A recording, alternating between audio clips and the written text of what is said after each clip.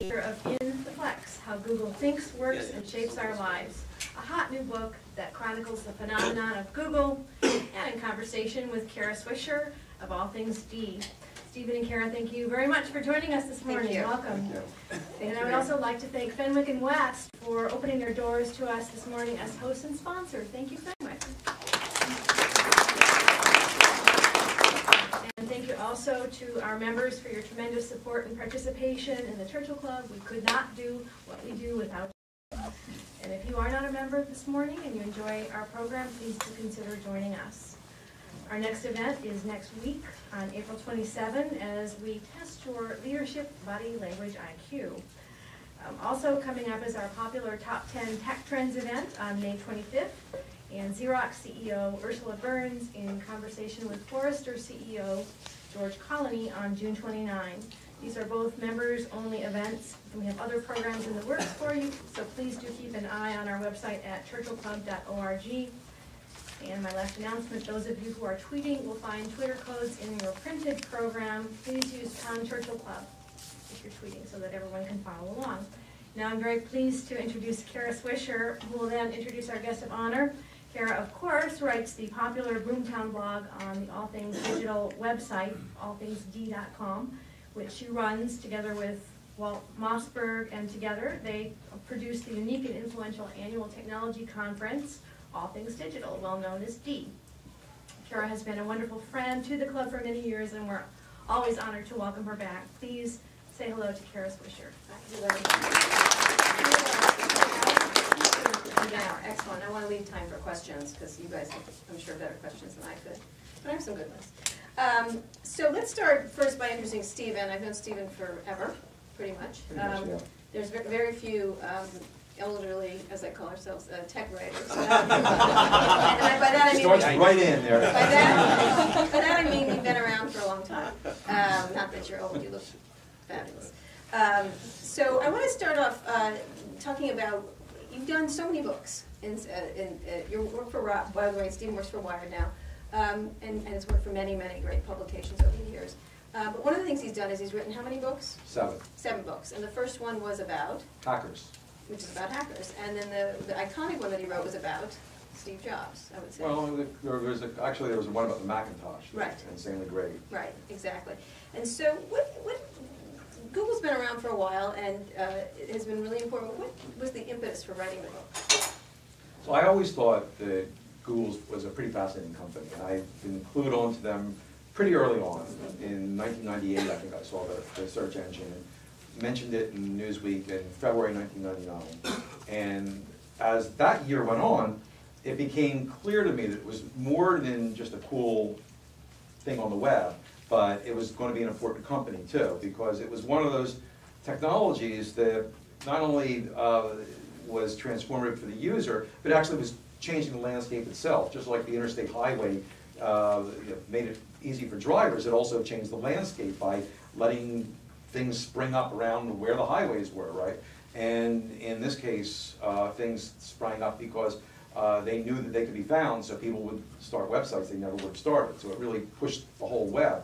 So I wanted to go see these people, and called up their then communications head, Cindy McCaffrey, and said, I want to come to town and meet these people. And I remember clearly it was October 1999, because when I went there, everyone was in costume. And Larry was dressed like a Viking. He had a big furry vest and a hat with big horns coming out of it. And Sergey was dressed like a cow. He had this breastplate with plastic udders sticking out of it. And the Viking and the cow took me into a room and described PageRank to me. So those wacky Google. Yeah. So obviously, the next few years, Google became bigger and bigger, and had an IPO, and it was getting to be book-worthy. But then around the IPO time, other people had written a book. So I figured I'm not going to write a book about it unless I have something unique to bring to it. Right. And in the summer of 2007, I was invited to go on this trip along with these people at Google who were called APMs, Associate Product Managers, which is this leadership program they have where they take people just out of college or graduate school and or very early in the workforce and make them into Google managers. They were the future leaders of Google. And halfway through this program, Marissa Mayer, who's a well-known Google executive, takes them on a trip internationally where they go to offices around the world and learn about markets around the world and talk to other Googlers. And they invited me to come along to this trip for 16 days. We literally went around the world. We started in San Francisco, went to Tokyo, Beijing, Bangalore, and Tel Aviv. And being around Googlers 24/7, I realized there was a dimension of the company that I hadn't seen, I'd never seen written about. That, it was a different, unique company, and one which actually, if you learned about it, you'd be learning not only about an interesting approach to management, to culture, corporate culture, to technology, but a glimpse into the future itself. So I thought, if I could write a whole book with that kind of access, that would be something different. That would be something worth doing. And I asked permission of the poobahs of Google, Larry, Sergey, and Eric, and they said okay. So that's what I did. Now, you were working on another book, correct? Or you had been thinking, you talked about it at a book party the other day. Yeah, well, I mean, during the time around the IPO thing, I was working on a book about the iPod. So that was another disincentive to do it back then. But actually it's more interesting now because since then, since that period where those first couple of books appeared in 2004, 2005, Google gone into phones and video and then has had this period where their size became an issue and their public perception changed. So I was hanging around Google a whole lot during the last couple of years when that shift occurred. And it was interesting to watch to see how Google dealt with it and how the world dealt with Google. Right. So how many years did you work on this book? I began the serious work on the book in June 2008. 2008. 2008, yeah. And so it was a little over 2 years before I had a manuscript. All right, we'll talk about what's happening now, but let's go back to the beginnings. I mean, you did open on that trip to, the awkward trip to, when you had Right. them in the Indian village where the Googlers said, let's go meet people. Right. And the Indian village that came out to greet them didn't know what Google was. Right. And so, ever the enthusiastic people that they are, Google, tried to let them know who they were. I'm curious why you opened with that. I was interested. What was it you were trying to get out? We were talking about this idea of Right. writing about it different, because Google's been written about incessantly for the past decade by all kinds of reporters, and there's been lots of books. What was different from what you were trying to approach it as? You obviously didn't want to write a fan book. Right, no. I mean, it was an interesting moment there because it was, were people who were just, totally enveloped in one kind of culture, came into contact with a culture that was as different as you could imagine. This was an Indian village that, one of their big problems we learned was the elephants would trample on their crops, right? And, yet, and they had not one personal computer in the entire village. Yet they did have phones, and they weren't smartphones yet, but, I imagine probably they are now. So, to me, at the end of the kicker of that section is that this guy, one of the young managers approached, didn't quite know what he was talking about, the manager, when he said, do you know Google? But then they said internet, and he picked up the phone there. And that indicated to me that everyone, this village was going to be Googled, was going to come into their world there. And this culture of Google would affect this remote culture of an Indian village that really only recently got electricity. So it sort of was the opening note to really one of the themes of the whole book, that this culture there has an impact on all of us. And certainly we know the impact because of where we are, but worldwide it also is going to have its effect there. So this is worth reading about, and also, of course, introduced the idea of this trip, where I try to explain how the book came about. So let's talk about this culture. It isn't a unique culture, it is a strange culture, it is an odd culture, there's lots of aspects to it.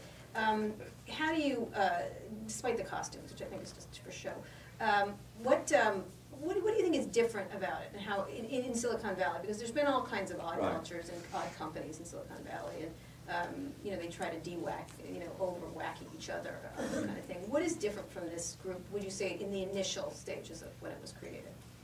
Well, you hear a lot of idealistic statements from very early stage companies there.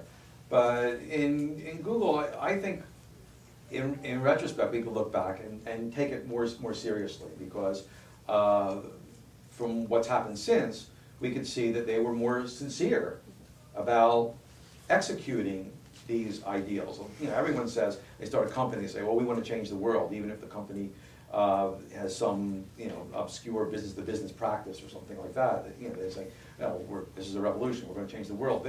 But in this case, first of all, they had a technology which was, you know, very perceptibly impactful. I mean, you could see, you know, how powerful it was just by typing something in the search engine and getting it. But they were also stating pretty broadly a couple of ideals. One of them was, you know, Larry Page in particular says, you know, I'm doing this because I want to benefit the world. Technology can benefit the world. He's very big on ambition and very disappointed that more people aren't more ambitious, because he believes, and I think there's something to this, that we're at a point in history where technology makes possible things that previously were thought of ridiculous and impossible, really. And he is disappointed that people don't get that more. Why don't people push harder on the impossible? Because this amazing platform of technology makes things that we are conditioned to think is impossible actually possible. So, and this is, you can point to different things that Google's done throughout history, which shows that, you know, where he attempts to do these things, these moonshots and things like that. And this was in their minds from early on. And also the idea of using artificial intelligence to address these things in a serious way. Really early on. You see that, I saw a tape of their very first press conference that they gave in 1999 when they got their venture capital money. They were talking artificial intelligence. I went back. I was there. I wrote that story for the journal. I went back to some early interviews I did, and fortunately, even though I began the book in 2008, I have been covering Google for Newsweek. As you know, as soon as after that 1999 visit, Google was really one of the top companies I covered, along with Apple and Microsoft, for my last 8 years at Newsweek. So I had a lot of interviews with them. And in 2002, 2004, I'm sitting there with Larry and Sergey. They're talking artificial intelligence. Larry even mentioned an implant. Semi-seriously? I don't know. But what you'd put in your head and it would give you Google, and, yeah, and have the AI built in there. So these actually were pillars of the Google culture. Also, other things about the Google culture were unique is the company that's probably most aligned culturally with the way the internet works. So what are the core Google values? I tell you, speed is mom and scale is apple pie at Google. And those are things that are not only baked into their approach to technology, but in the culture as well as maybe things we could talk about. So when you get to that culture, it is a different culture, but give me some of the aspects of running a company of that culture. Obviously, they're most famous for the Don't Be Evil essay that they did. I have a little bit of experience with that because Larry actually tried to get me to write it. He ended up getting Jim Fallows to write it with him. I was covering Google and he wanted me to write it. Didn't quite understand why it was unethical for me to do so, which was odd. But talk a little bit about that idea, because it was roundly mocked later, and every time they did something evil, it got pointed to. Right. Talk about the idea of felt a little bit righteous, a little bit arrogant, also, well, at the same time was interesting. Right, so I went back, I talked to a number of people who were at that meeting where Don't Be Evil, you know, originated there. And it was actually a suggestion of Bo Campbell, who was an advisor to Google, that the people sit down and try to, you know, delineate their values there. And the head of HR, Stacy Sullivan, gathered a group of people, you know, plucked from different parts of Google. It was a relatively small company then, a few hundred people.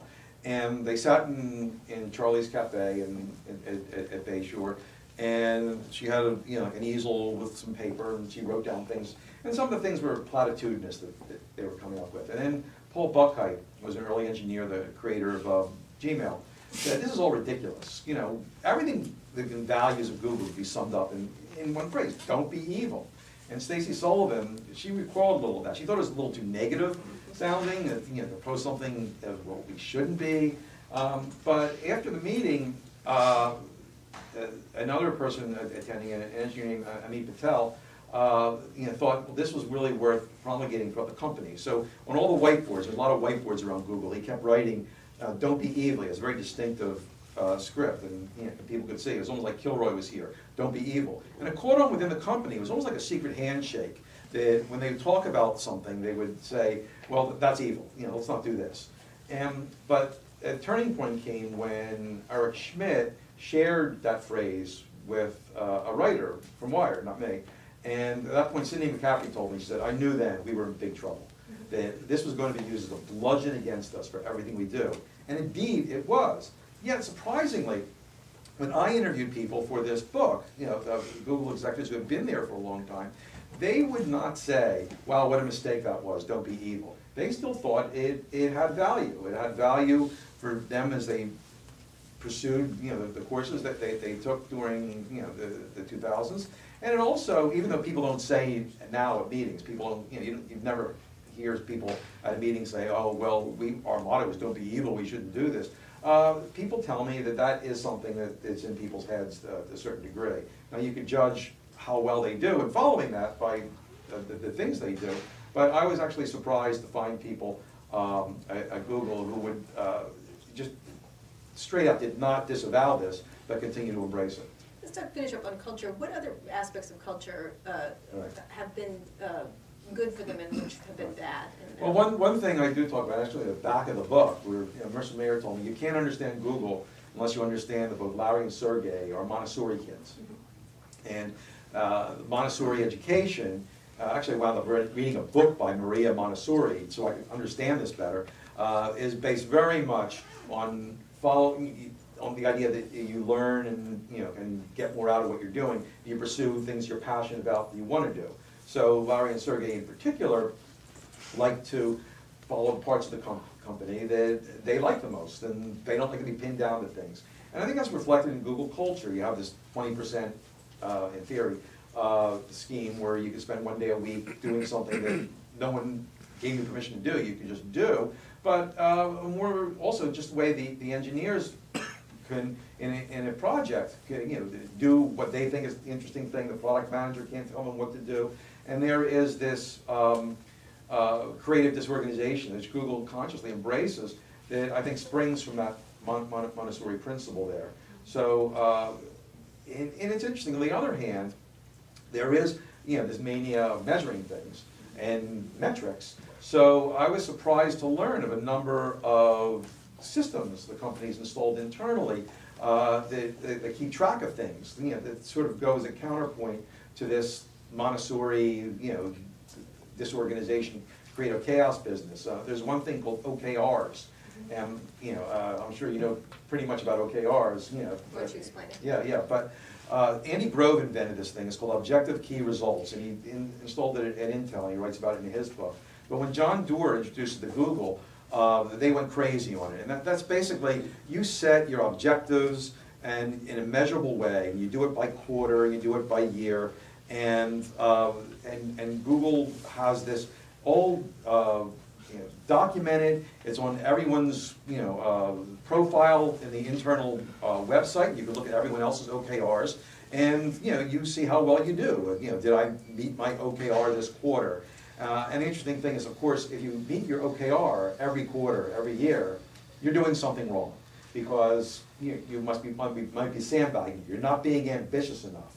So I've been told that the proper way to meet your OKRs, instead of getting like a 1, which means you've done it, is to get like maybe a 0.6 or a 0.7, which shows you're getting stuff done, but you set really high goals for yourself. Oh, great. So it's like grade padding, essentially. Yeah, well, sort of. Yeah, interesting. So let's talk about the key moments in Google's history. I want to get to the present, because what's happening now is probably the most interesting part of their history. But what are the key moments from your perspective in there? What was really important to getting differentiated? Right. Because when they were started, there were a lot of search engines, and many people made fun of the fact that another one was funded by two very prominent firms, Kleiner Perkins and Sequoia Capital, who had never really funded stuff together, which was unusual at the time. So people, were very doubtful about its prospects. But what do you think the key moments in that brought it to the forefront? Right. Well, one key moment is that and I won't dwell on this too much, because I think people are fairly familiar with this, is early on there was this idea floating around in the air at that time, that for waiting for the right brilliant person to grab it, that you could find things better on the web by links, right? And Larry Page had that idea, but also a guy who was spending a summer fellowship at IBM before he went off to his academic career at Cornell had the same idea, and a third person had the same idea, who later founded the search engine Baidu in China, all around the same period of time. But Google was the one which built it into a search engine there. Another less well-known turning point for Google was between 1999 and 2001. Google hired a number of people who it had no business, a small company like that has no business hiring. Really great computer scientists, largely who dealt with artificial intelligence, but also dealing with things in scale, or information retrieval. Normally they would never go to a tiny company. This is like less than 20 people, where some of them joined there. And that was because Larry pursued these people. It was a great time to do it. There had just been a tech bust, and a number of research labs had been having these moments where their future was in question.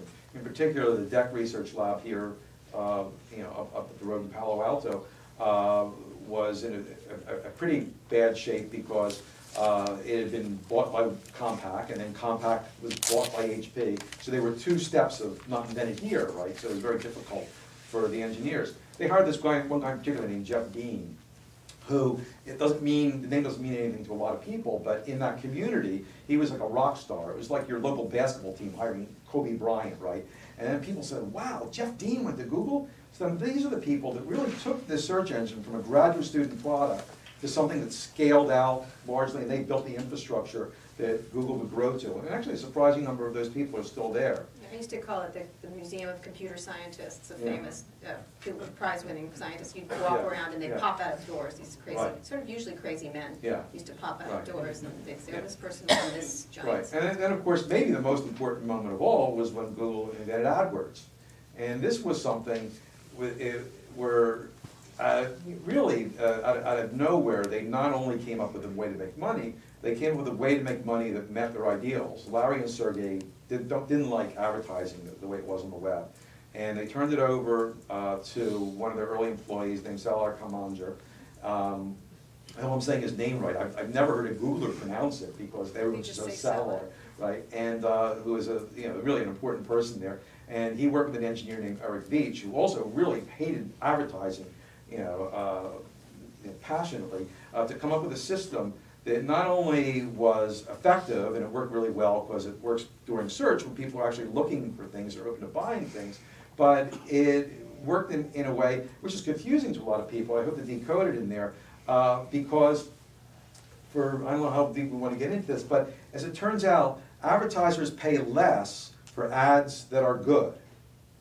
So therefore, people who use the system are happier with it. Indeed, Google periodically measures their happiness by showing people in tests pages of search results without advertising, and people search more when they see the normal pages with advertising there. And it's this amazing system where there is a virtuous triangle where the user gets as much out of it as the advertiser or Google. And that was amazing, and that basically financed everything Google did from then on. So that enabled all the other stuff. Another important thing, people don't remember, they were actually Yahoo's search engine for a long time, and they gained a lot of traffic then for the Google. Right, yeah, Udi Manber, who was the person at Yahoo in charge of this, he had been urging his employers to develop their own search engine, to take on these people at Google. They would only give him a few engineers, and they didn't think it was very important. And at one point, he was asked to see who was going to be our next search engine. Their contract with Infamy was up, and they had to pick whether to stick with Infamy or look at Excite or Google or any other competitors in that field there. And he picked Google, and it was actually great for Google because one of the things they did was they demand Google update its index every month, and that was a great incentive for Google to build out its system. And then what happened was that search over double on Yahoo after they did that. And you'd think the people at Yahoo would be happy, but instead they were angry. They said, like, we're not willing to pay Google too much now. So they didn't like that, the idea that people were searching more on Yahoo there. So now of course Rudy works for Google. Yeah, which is interesting. At the time, I went to visit Larry when it was a very small company, and they used to put the things on paper around the room about how big their traffic was, and they would actually, with crayons, of course, because they're children. And they were showing the growth on Yahoo, Google on Yahoo, which was going really well. And then they had Google.com, which was, all of a sudden, when you looked around the room, you could see it growing bigger and bigger and bigger. And it was visually arresting to see what was about to happen, because Yahoo had done the same thing to Netscape many years before. And I looked at him and I said, do they know? And Larry went, no. And I said, he goes, don't tell them. I said, no, I'm going to tell them. And I called Jerry Yang and I said, get them off your service immediately. They're doing what you did to Netscape. And Jerry was like, what are you talking about? Something like that. But it was interesting that they built their brand upon that. Let's talk really quickly about the brand, the idea of the brand, because that was an important part of the colorful letters, the simplicity and things like that. And then we'll get into the present, because I think that's important what's happening now. Right. Well, a lot of the brand was done ad hoc, really. I mean, they didn't care and spend a lot of time about brand management. And, you talk about Yahoo. I remember I did a story about Yahoo for Newsweek in 1998, and that was what they put as their first foot forward. We're branding. We have the Zamboni at the Sharks game, right? That says Yahoo, and they had a big branding manager. And I mean, more the simplicity of the page. Yeah, that came simply because Sergey was playing with an open source graphics program, and he cooked it up. Larry assured me it was a big factor in there how quickly it would load, right? And that was the simplicity there. And it wasn't a question of design genius; it was a question of efficiency. But also, people talk a lot about the Google interface, and people who are design-oriented are often quite critical of it. But the way it was explained to the designers there that made them understand it was that Google has to be designed, as to look like, almost like a machine designed it, because we want to convey that we're not biased in our search results. There's not a big editorial presence here, picking losers and winners at what comes up. It's our algorithms there. So they want that implicit message to come through. I don't think that was something they thought of early on when they first designed it. But later on, as the temptation came up to make it full of swooshes and filigrees and animations and things like that. Although they do that now a lot. Well, yeah, a little more. But still, every so often some designer will, like stomp off and say like, I can't work at this place. They don't like artists, and this is Google's explanation. Interesting. So let's talk a little bit about, one more question about the past. What's the most surprising thing that you found out that hadn't been written about? To you, what was the most surprising for you as an author? Well, I guess to me, and this is a whole lot of other things, that in this category, was the China stuff. I did a whole big section on China. I definitely wanted to talk about Google International. I think in general, reporters don't write enough, American reporters don't write enough about the international operations of the companies they cover, and almost always, it's just a half of what they do is international. So I did want to write that, and I thought I'll concentrate on one place, and one obvious place seemed to do it was China, and that turned out to be actually, to me, one of the most interesting parts of it. And I learned a lot which hadn't been reported in China, and the story, as always, when you really dig into something, is much more interesting than you get sort of piecemeal from things here and there. So a lot of the things in China were surprising to me and illuminating. And that story is my wife told me it's almost a book in itself. Yes. What happens there. Well, everyone's facing that same in their different ways. Yeah. But the Google experience had so many elements in it, because it really was a case where idealism, to some point naivete, came into contact with. You didn't say evil, right? And evil, and Google made a number, besides the original fall, from grace of censoring the search engine. Google made a number of missteps, some of which could have been avoided, other of which were probably inevitable. But it was a great cautionary story. Yesterday I was at Facebook, And I decided to spend most of my talk actually talking about Google's experience in China as a cautionary tale, because they've been reported to be thinking of going into a partnership with Baidu or something, or having a big presence in China. And I just wanted to give them a taste of what they might be in for. Mm-hmm. I suspect they're not as idealistic, perhaps. Maybe not. Yeah. I'm pretty sure of it. I'm pretty sure of it. So in terms of today, let's talk about today. China was a stumble for them in a lot of ways. It was difficult. It was a difficult time internally at the company. And right. I'd like to say I do admire their resolution of it, that they did pull out there. And, you know, to be honest, was disappointed with Microsoft's response when Google pulled out. I thought it was a really easy shot for Microsoft to say at that point, you know, we understand why Google left, because we struggle with these issues every day. That's what I would have said if I were.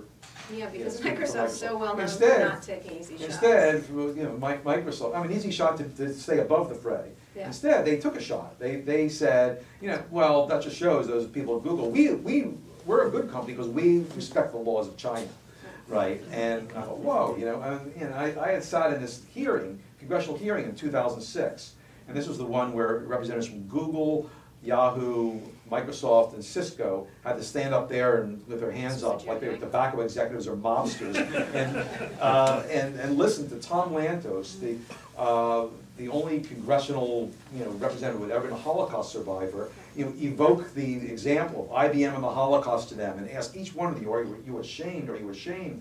And after that, somehow using as a defense that we respect the laws of a dictatorship doesn't seem like a great explanation for what you do. Right, and all those companies are in China. Just, they continue to do.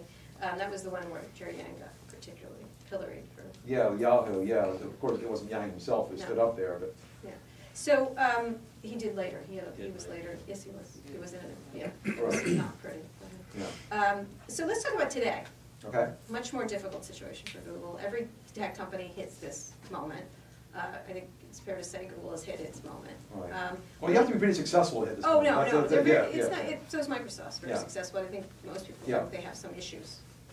Right. They're in a deeper, longer term problem with it. So it's not unusual for this to happen. But what do you think the key issues facing Google right now are?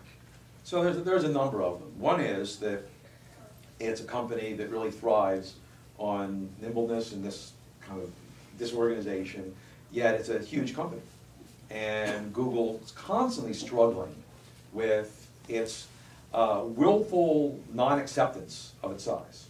Right? So there's a lot of really smart people at Google, but in a sense, their future depends on their ability to defy gravity and not be pulled down by their size and bureaucracy that inevitably creeps in there. And this is what Larry, the past and current CEO, is very consciously grappling with now. To try to make Google a company like that he had originally envisioned it to be, even though it's huge, and there's a lot of stuff that just comes with that, and it's impossible to ignore. The other threat, as we all know, of course, is that there is this social networking thing going on there.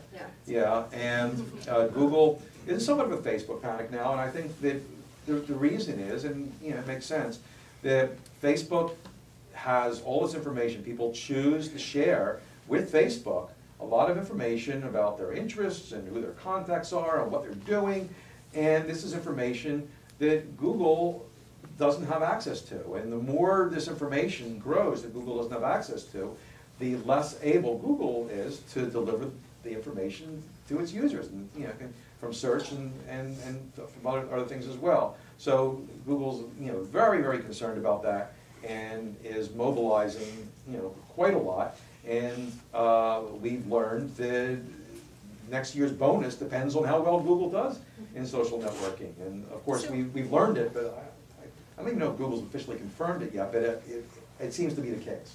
So this idea of information I was talking to a pretty high Google executive, and they were going on about Facebook needs to be open and how dare they not be open. And I said, well, you're like the board who can't eat something, who they don't want to let you eat them. And they were saying, oh, it would be so beneficial for the world, for Google to be able to use Facebook data. And I said, well, it would be beneficial to Google for sure. Right. Well, I was at Facebook yesterday. So the first question I get from a Facebook person was, when is Google going to sit down and have a rapprochement with us and share its information with us, and sit down and deal with us? I thought that's what Google's going to ask you. I mean, so basically we're in a position now where these two companies that we share information with, and I actually do think, Google is better at sharing information. Of course, they're not in the same position as Facebook. So, you really can't say they have equal incentive to share or to keep things private, let's say.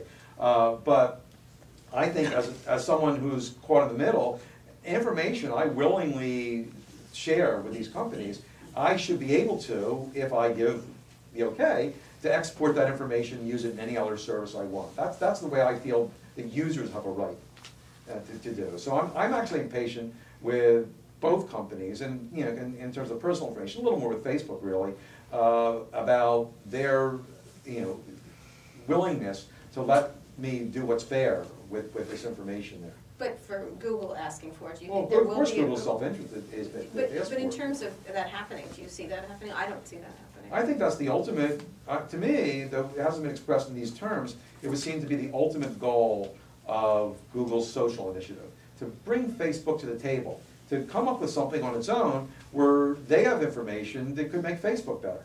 And Facebook would be forced, partly that, and partly maybe due to pressure. Facebook is going to have the regulatory pressure. One thing, other factor that's Google today is obviously the regulatory pressures it's under antitrust. But that Facebook would then sit at the table. If they could come up with stuff that people adopt enough, that Facebook says, well, their information will make us better, we'll sit at the table with them, sharing information isn't going to be the end of Facebook, then I think that would be good for everyone, and certainly good for Google. I think that's what Google really wants. Right. Will that happen? Because it seems more of a, when you talk to I guess that depends on the success of Google's product. So talk about their products. One of the things sometimes I think is social to Google what search has been to Microsoft, sort of an endless Right. slog through a horrible war that they're never going to win. Yeah, in the book I talk about a number of attempts that Google's made in the social space. And for not one single reason, but different reasons for each product, they haven't taken off. And some of them have been real clear flops. Why is that? I have a perspective, but why do you think that is? I sort of reject the idea that, Google's this computer science engineering company, they don't understand social. I mean, if you talk to the people at Facebook, they're not the warmest sharing people in the world. Like, they're engineers like Google was engineers, But, I think it just wasn't a high enough priority in the past. They let things slip. Some of the Google ways of releasing products isn't good for the products. They'll put out a product sometimes it'll be a pretty good product, and they won't support it, or it'll have something wrong with it. They won't even bother to fix it if it isn't adopted widespread. Do you imagine it's slightly generational, a little bit? They're It's somewhat generational, yeah. Obviously, Larry and Sergey are a whole generation apart from that, and I don't think they're big participants in social thing like that. I know that every so often Sergey comes up in my Facebook. Do you want to be his friend there? Larry never does. I don't even know if he has a Facebook account. There's probably a fake Larry. Yeah, but Sergey has one. It's not Sergey Brin, but and I don't know how much he uses it. Most of the Google executives don't use Twitter, don't use Facebook, don't use. I'm friends with a lot on Facebook. But I'm just saying they're not active. They're not. Yeah. No. But it's. I think they're a little more now. I've seen them appear a little more now that they're, Although it can sometimes feel like an old person listening to, hip hop kind of thing. Right. Yeah. Well, I don't know. I mean, in Silicon Valley, people, it's not a generational thing. A lot of people in Silicon Valley who are, over 30, over 40, even over 50, are using Facebook. Of course they do. That's our professional. What I'm trying to get at, is there something within that company, you were saying it's not just because they're computer scientists, very interested in scientific. Well, because I don't think the information that was available, that was generated there, was thought as a corpus that was as important to, to work on there. Again, I think that once the value of the information rose, that they caught on, this is something we have to do there. So what they're not big readers. Larry and Sergey aren't big readers, yet they appreciate the value of the corpus of books, and that became a huge thing for them to pursue. Right, as information pieces. Yeah, and they respect that information. Well, some But people say you know, no. their idea of a fun evening isn't curling up the good book. Right. So talk about that idea of this. Even my book. So do you imagine that, have they read your book? Sergey, I ran into Sergey like last weekend. He apologized for not reading it yet, so I guess that implies he might read it. He asked me what I was doing. He said, "Why don't you just release this a chapter of time on the internet?" You'll definitely rip it apart and have it in a Google system at some point. I suppose it's the one. Yeah, we can talk about that. He'll eat it. That's an interesting topic. Let me finish up with social. So the idea, and then we'll get to some questions too before we end. Do you imagine they're going to get social? I think that they're going to do better in social than they have in the past.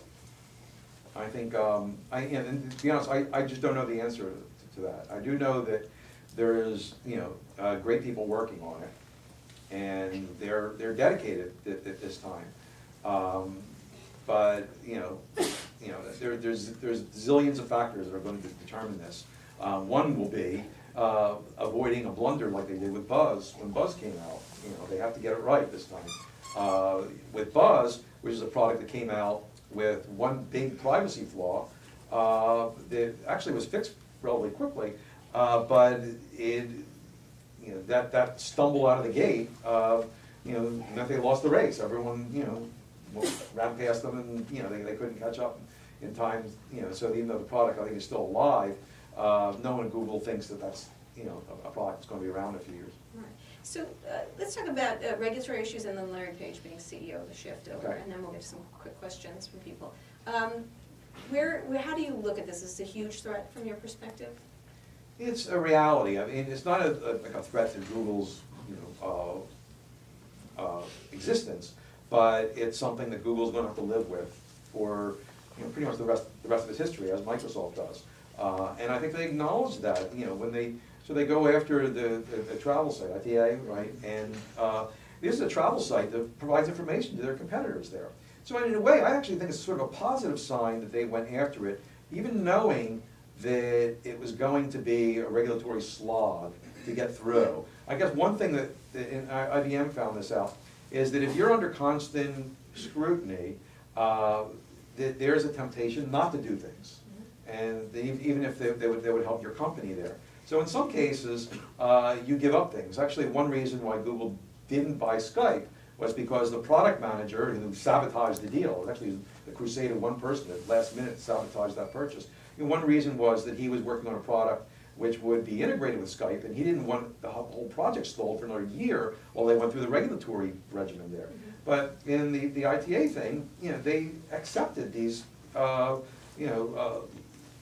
extended scrutiny of what they do and oversight, which is something new for Google. And I think in a way it's a recognition that from here on in, this is going to be our life. And a few years ago, they didn't want to admit that. They thought that people would look at their model and just conclude because you can go one click away to some other search engine, sorry, Mr. Antitrust, you should go away now. Nothing to see here. Move on. Right. But that isn't the case. Do you imagine a massive government case, just like because there was a post-Microsoft type of personality after the case and before it had changed the company? Yeah.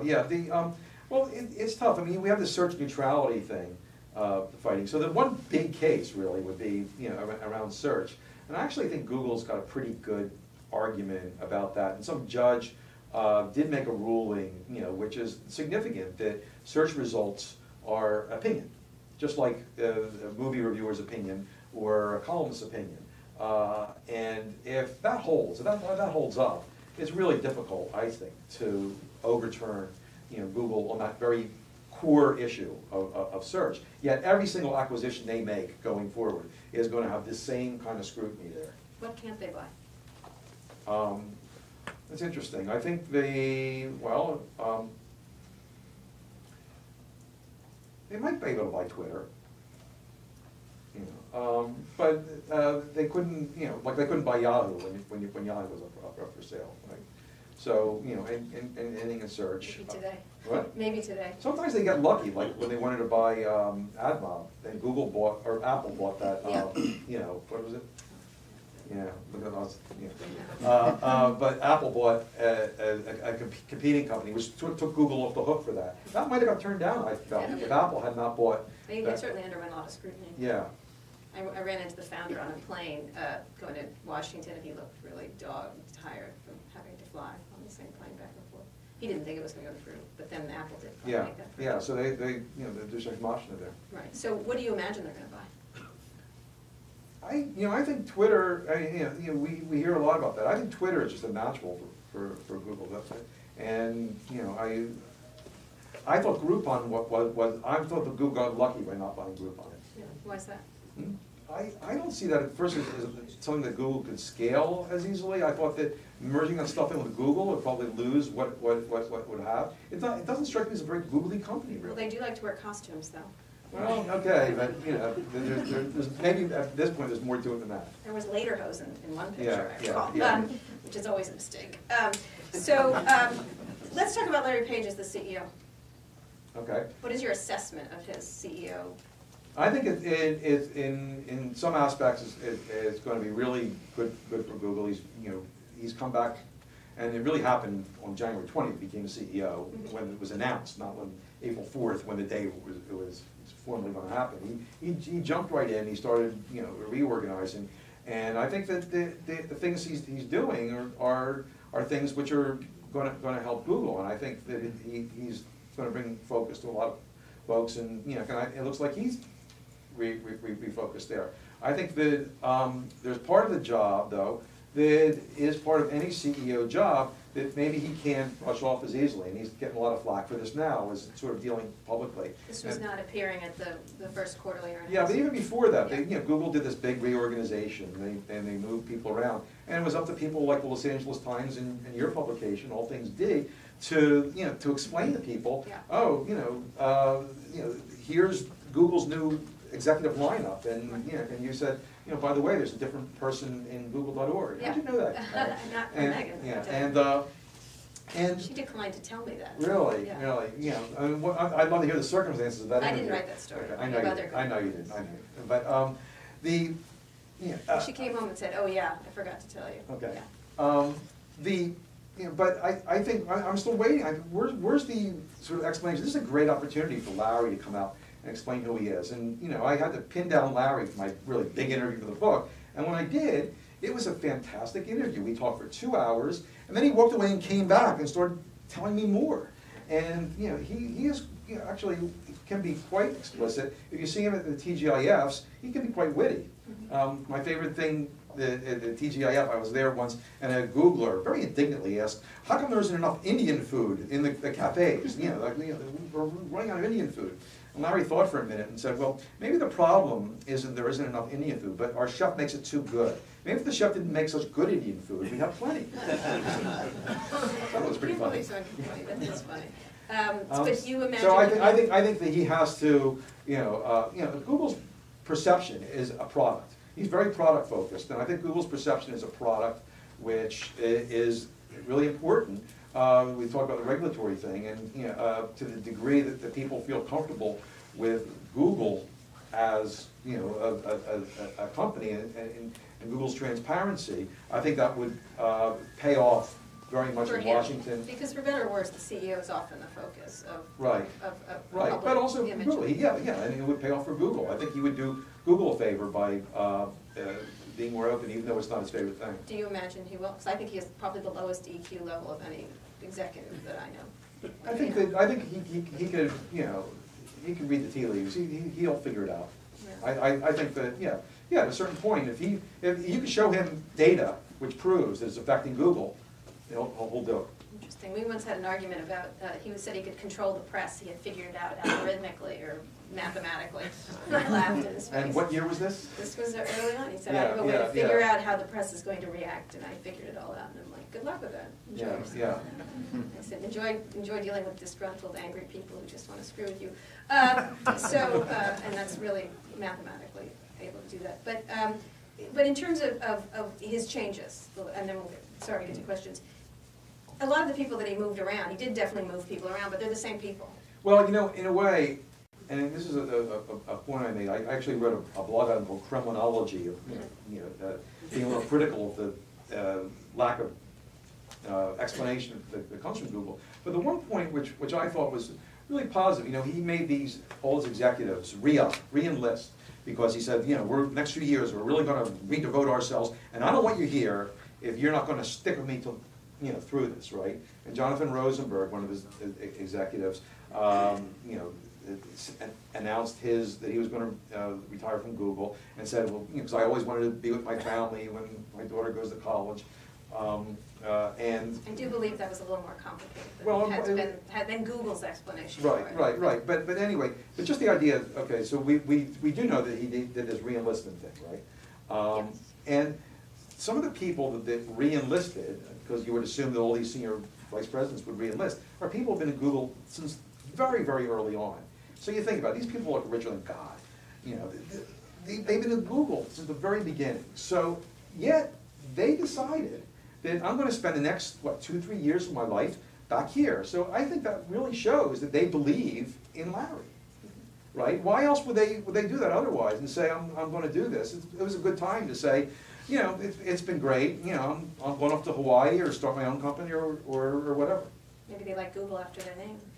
Maybe like to go to Davos and be treated nice. I don't know. I'm just saying. It could be other. Goodbye, Davos. Yeah. Not all of them. Anyway, let's get some questions from the audience. Right here. Stephen, what do you think are the threats to Google's existence? What do you think they'll look like in 5 or 10 years? Okay, so what are the threats to Google's existence? Really, when companies like this get unhinged, it's when the next paradigm comes up, right? So we haven't talked about this, but one threat to Google that they seem to have gotten over was the move to mobile, right? If you couldn't use the Google search engine on mobile, that would have been devastating to Google, because more people are going to search on mobile than they do on the desktops there. So that's really the big threat. Whether it could be social, I'm not quite sure if social is such a huge paradigm that could unhinge Google. But even if it's not social, the next thing down the road, Google has to own in order to keep going and do what it does. And it's a really, really difficult thing, because we all know about the innovator's dilemma, that Google not only is locked in the current paradigm, but it has a big stake in maintaining that paradigm for as long as possible, because that's where it makes its money there. So in order to do that, they have to do the gravity-defying trick. So that's really the big threat. The next thing that comes up just doesn't fit their model, and they can't walk away from their revenues and to adopt the next thing. Do you imagine they're just going to not do social at some point? Or do you They keep having to doing it as it gets bigger. Yeah. They can't walk away. And then this thing, and I said in my book the first time, this project, this called Emerald Sea, and it was named such because there was this painting by, when they first came up with the idea, they saw this painting that came up in Google Images of this giant wave about to engulf a boat. And they said, well, it's very fitting, because this wave of social, we're either going to be able to ride it to greater heights, and or get engulfed by it. And what is your feeling? As I said before, it can go either way. I say engulf. Next question. Another question? Back there. Yeah, hi. The last time I was... Hold on, we're just getting you a microphone. The last time I was over there, I was struck even more by how much Google swag there is everywhere. I've never seen a corporate name in one room so many times. And it happened to be a rainy day. They even had a sign that said Google umbrellas. Just seemed Orwellian. Could you speak to the internal branding? Yeah, you should come. You should come to my house. It's horrible. Yeah. No, they've gone totally all in on swag. And I tell a story. Actually, Kai-Fu Lee wrote it in his book. He helped me give me a translation. This was Google's China. Yeah, when he came on, they sent him. He was the first interview to lure him in there. They sent him, almost like a truckload of stuff with not only the shirts and the umbrellas and the hats, things like that, but it was like a gumball machine with Google on it, and of course lava lamps. How many lava? Is your home illuminated? I've only allowed one inside the house. Right. So, It's in the basement. yeah. So swag is not new to Silicon Valley, but you know, you're right. Google, you know, takes it to the extreme. It's bizarre. It is bizarre. I agree with you completely. Next question. There's one right here. Go ahead, Jill. Right, I guess. Hey, Steve. You made a comment about the 20% stuff. Did you get the sense there that works? Are there notable failures? Is that going to stand the test of time?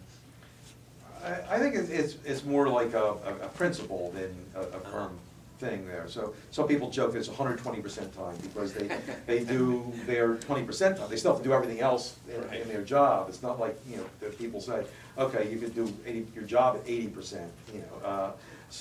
But you know, there's been a number of things. What happens is that if you pursue a project in 20% time, and it looks like a really good project for Google, that will be your 100% time, and move over there. And we've seen that in a number of things like Google News or whatever. And you know, a lot of people do spend their 20% time, you know, working for the .org or you know, in some feel-good kind of thing, and then.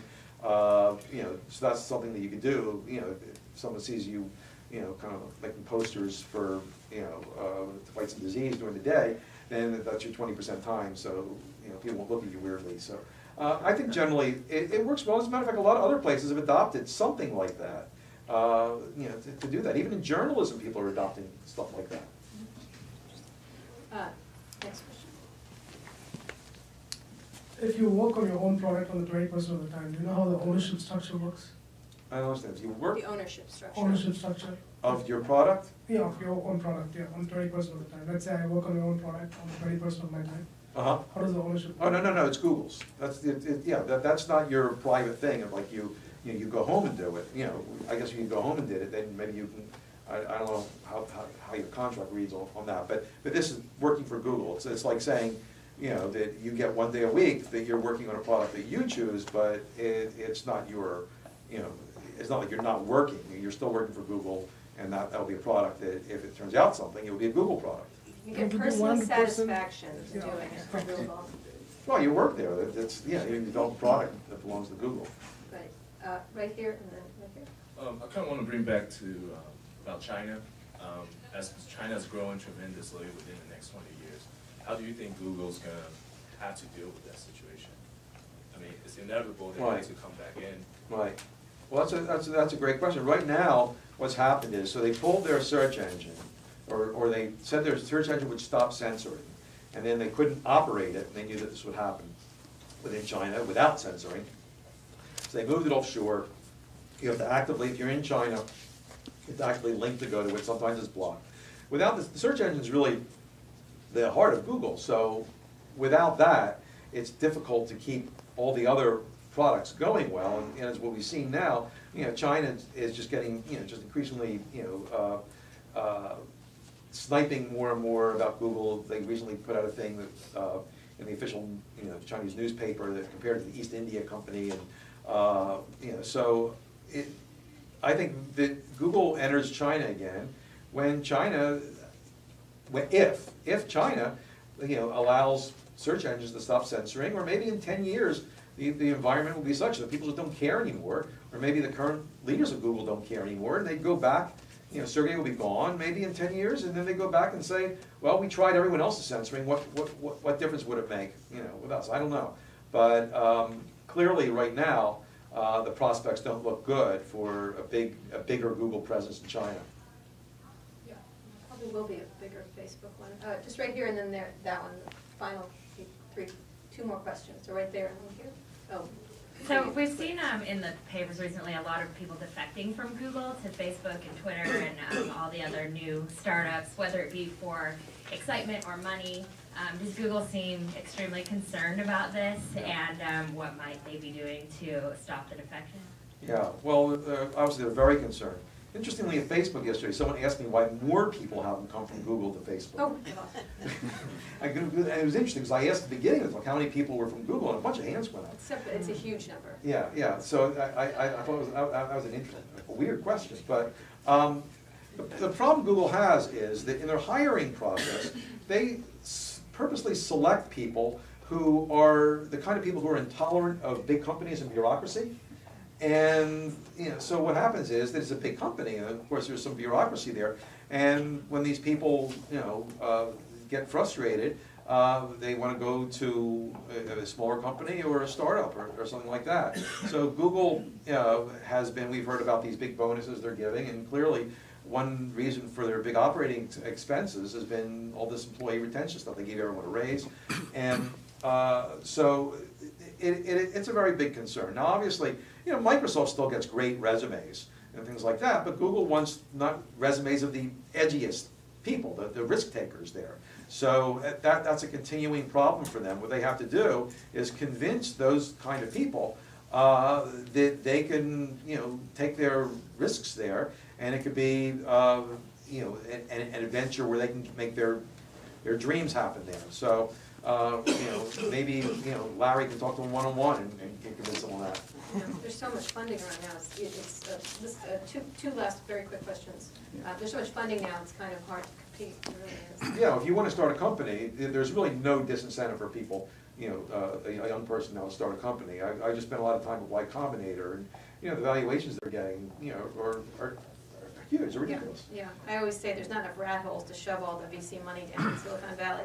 Anyway, go ahead. Is there anything about Google itself and its culture that kind of makes the next big thing more of a threat to it than to say to Yahoo or to Microsoft? Anything? Right. Well, because I guess Google wants to be the center of it, it would be, that's like, as I said before, that's the threat there. They're the leader. So the next big thing makes them the target, really. So they have to be ahead of that. And that's something that, you look at the companies that led, they don't have a great track record about that. The innovator's dilemma is a tough nut to crack. Last quick question. Okay, I have a question because earlier you're talking about the culture, and also I think you also talking about the objective key result kind of a process. I'm curious, actually, as the company gets bigger and bigger, it's inevitable to have some kind of process in place. So I'm particularly interested about the balance between the freedom, the innovative culture versus the innovation process. Do they have innovation process or manage the new product release? Those kind of things to make them kind of struck the balance between being freely innovative as well as follow some kind of disciplines in the innovation. Yeah, they do. They have, it's all about, the measurements. They try to measure what, how, what kind of employees and what conditions can spring that up. But really, if you think about it, it's almost like, like the baseball draft, as opposed to the football draft. Football draft, the top, you pretty much know the first round people are going to be the stars. The baseball draft, it turns out to be, figure out which are the long shots, have the high ceiling, but it's really a lot of luck there. I suspect that the product coming out of Google this year that we're talking about 3 years from now is almost going to be, you're not going to look back and say, wow, they